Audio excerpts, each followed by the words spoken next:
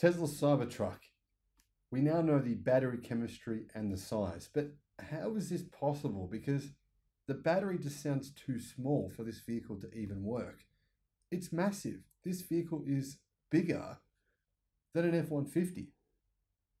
How can it get the range that Tesla say it will with the 4680 type cells, well, kind of, that Tesla say it will be using? Well, here is what I think they're going to do. Hello, my friends, and welcome to the channel. I'm the Electric Viking. Great to see you. Thank you for tuning in.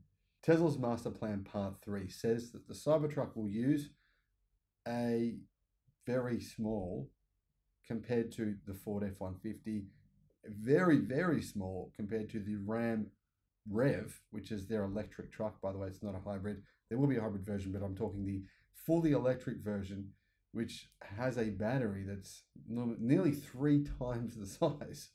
It's ridiculous. And the Silverado, which is GM's electric truck, right? How on earth are they going to make this thing have a good range with such a small battery? Well, there's 2 secrets that I think that we have been overlooking intentionally. It's sort of like a secret hiding in plain sight that Tesla has been saying, yeah, this is here, but actually it's not here. It sounds ridiculous, but just hold with me for a moment. There's a lot of details in Tesla's Master Plan Part 3. If you want to see those, I'll put a link in the description to my video about Plan Part 3. It talks about the Cybertruck.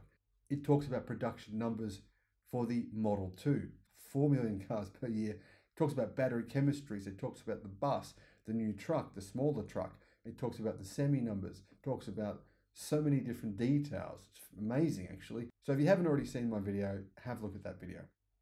If you want to see the details on the Model 2, battery chemistry, battery pack sizes, well, I'll put a link in the description to that video as well. Now, also included in the plan, though, was the battery size of the Cybertruck. It's a 100 kilowatt hour battery pack using a nickel-based chemistry. Of course, it will be using 4680 batteries. But here's the thing. I figured Tesla would surely use lithium iron phosphate cells because they don't have anywhere near enough 4680 batteries to put into Cybertrucks. So clearly, Tesla will have to use 2170s to begin with and also then ramp 4680 cells. Now, Tesla apparently have been struggling with the dry electrode coating process, maybe some other features behind this, behind the energy density that they need, hit their goals and their targets with the chemistry. Now, I think there's a reason for this. They've been hiding something with the batteries. Now, a 100 kilowatt hour battery pack size has been used in the Model X, P100 and the P100D.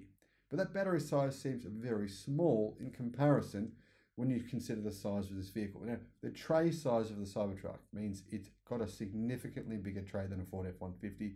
I think it's 3 inches longer. That's quite a big difference. And it's a much, much bigger and heavier vehicle than the Model X and the Model S. So how on earth will they get, say, the 300 miles of range minimum that the Cybertruck is expected to have with the same battery pack size? Now, considering Matthew Donegan Ryan said that Tesla would no longer be using a single motor variant, that means every variant that Tesla makes will have a minimum of 2 motors. 2 motors, well, extra weight. You add an extra motor, you're adding extra weight to the vehicle. So there won't be any lightweight version of the Cybertruck. Let's have a look at the actual numbers here, though. The Rivian R1T and Ford F-150 Lightning both have battery packs bigger than that, right? The large pack for the R1T is 135 kilowatt hours in size. And the Ford Lightning's pack is 131 kilowatt hours in size. But both those vehicles only have around about 300 miles of range.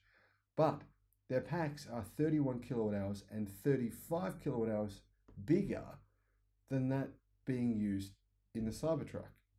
Can Tesla get that much more energy density out of their packs to be able to basically make up for that massive reduction in size? Well, when you think about it, Tesla Model Y, Tesla Model 3, what are the weights of those cars? For example, the Model Y weighs around about 1,800 kilos or around about 4,000 pounds, just under 4,000 pounds. However, if you compare similarly sized EVs from other companies, they all weigh around about 20% more. All of them, pretty much every single one. Now, if you include the fact that Tesla somehow is able to make cars that weigh less than other companies and still get the same range using smaller battery packs, it does seem feasible.